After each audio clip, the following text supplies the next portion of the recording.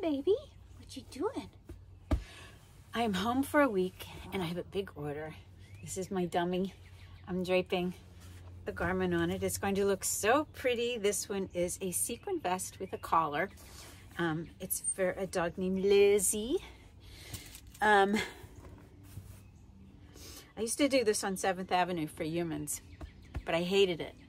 So I quit because I was really young at the time.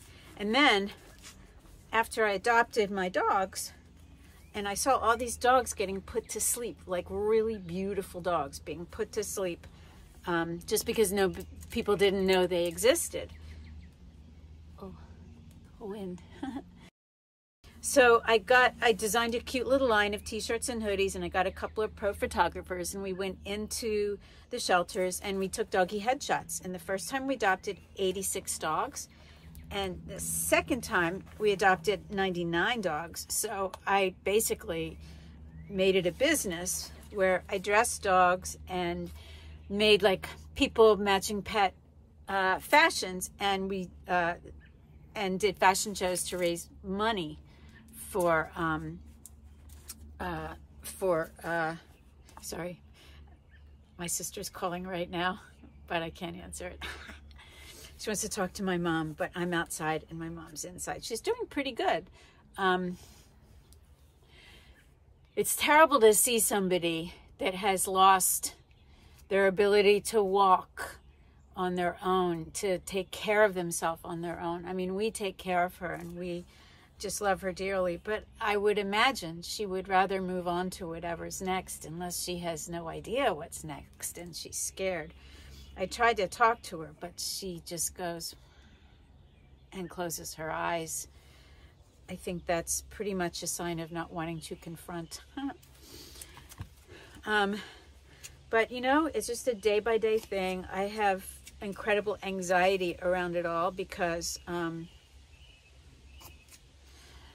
just have no idea. It's like she's in a kind of limbo and we're all in a kind of limbo, and you know, you just make the best of it. I'm thankful I get to take trips to beautiful places every now and again. My sister is her official caregiver, so that's why I can do it.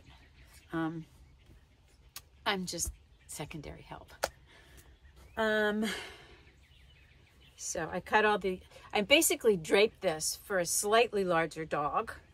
And then I cut it in muslin and fit it on the smaller dummy.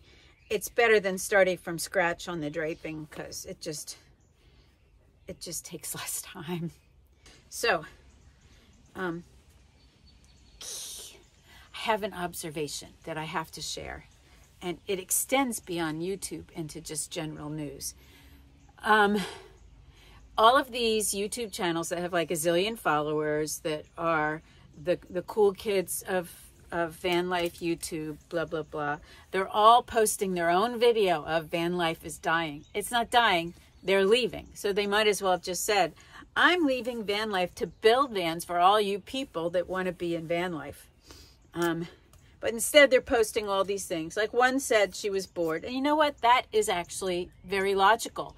Who wouldn't get bored doing this, for living in a van with, these are often couples, living in a van, not having any more space than that, not knowing where you're going to sleep at night. I mean, it's fun for a while and it's exciting.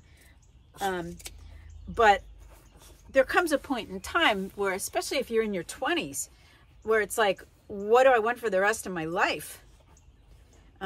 I made so many changes in my life of different things I did. I worked as a designer, then quit at like, what, 25?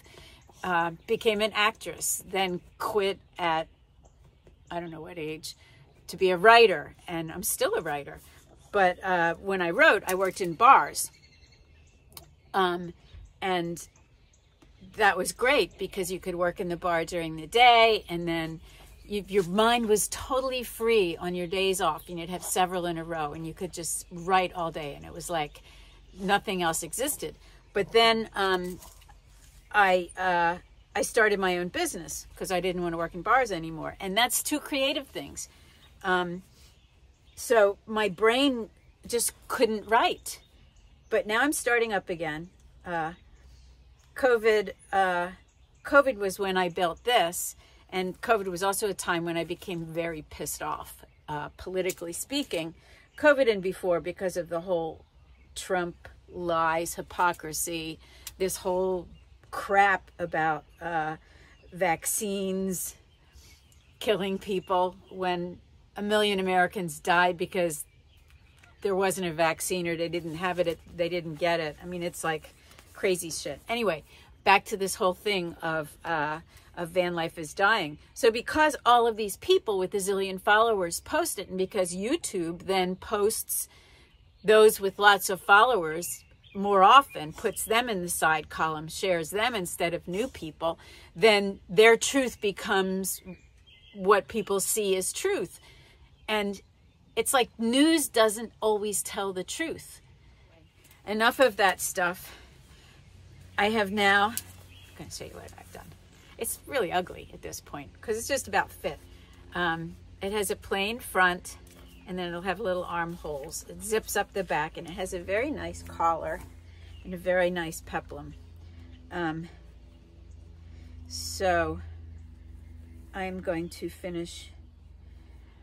After you drape the muslin, then you draw lines on it, like where all the seams are and stuff. And then you have this cloth pattern, and then I put it in paper. Now this client orders a lot of stuff, so all her patterns have her own name on it because she'll order something again.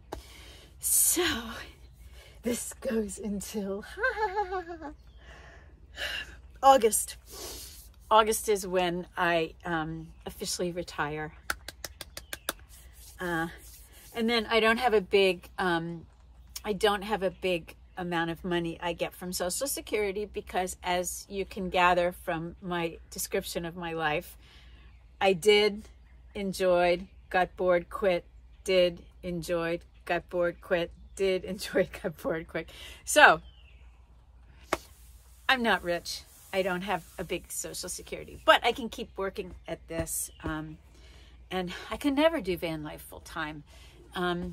It's really fun to like travel and see new things, but I have my business. I have to be home where I have space. I have my family.